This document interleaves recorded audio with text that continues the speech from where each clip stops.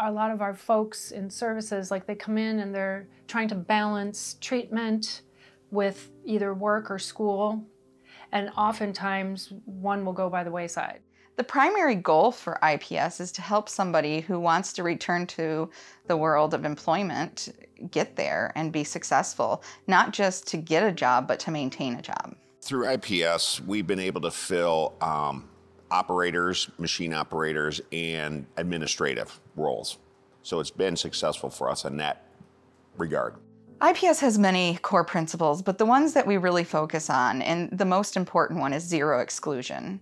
This means that no matter where a person is in their treatment, no matter if they are actively using or they're not med compliant, as the term is, it doesn't matter. If they want to work, you send them over to us and we will help them explore that. We do more than just place people in jobs. We don't actually place people at all, even though it says individual placement and support. We actually work with the person and find where their skills are, find what they're good at, find what they want to do, and find the right job for them.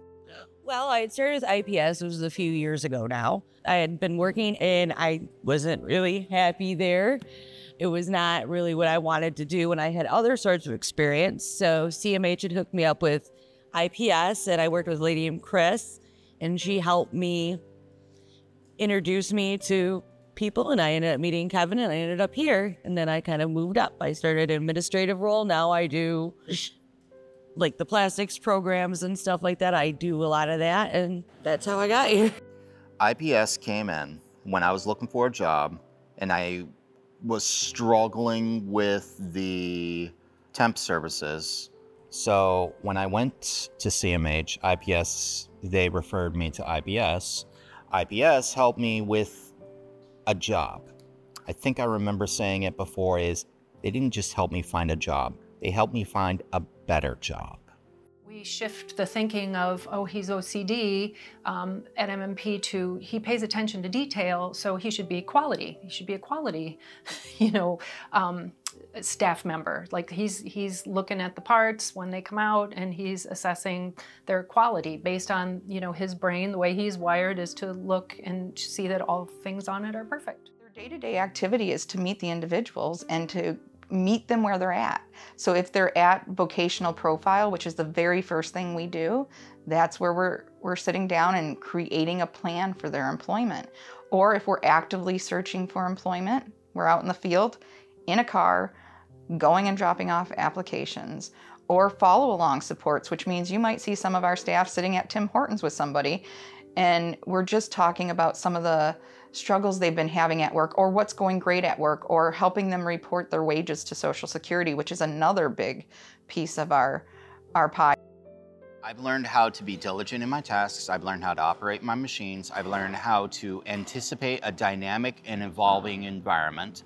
I've learned how to process my machines.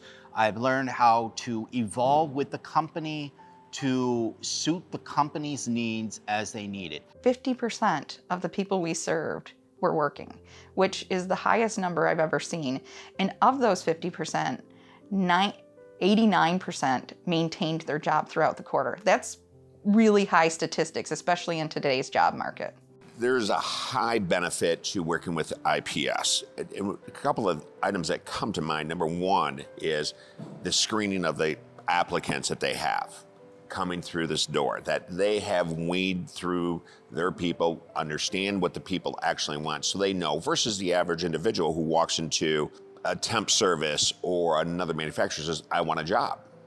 Well, at least when the relationship is built between the IPS staff and the employer, we tell them, this is what we're looking for. This is the expectation. We're not gonna, I guess, bait and switch. This is what you're gonna have.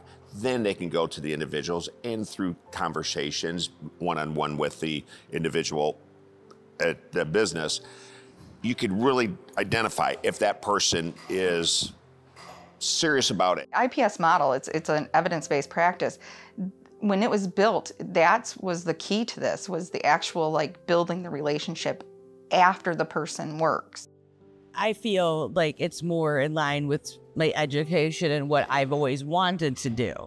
I feel, I can not feel like I'm stuck at the bottom anymore. It's really made me feel better about myself. I feel like I have a sense of purpose. I wake up in the morning. I like what I'm doing. I like that, you know, this is a perfect job for me. And they helped me find it, and I'll be forever grateful for that. It's really changed my life a lot. And if I ever do end up moving on, I've learned a lot of skills here. So they found a place where you can do that too, which is really great that they took everything I needed into consideration before just throwing me into a place. Like, here, go work at this place. They're like, no, this sounds like a good fit for you. IPS is about choice, and we are always going to respect a person's choice for employment. We're always going to pursue the job that they want to do, and we're always going to try to support the team. I see we have a long-term relationship, whether it's mock interviews, direct or hiring of individuals, or providing leads on other opportunities. It was a job that helped you get money, helped you learn your job, helped you grow into the job, into the worker, not only that your employer needs, but that you need to be, because you never do stop growing. And IPS helps with that.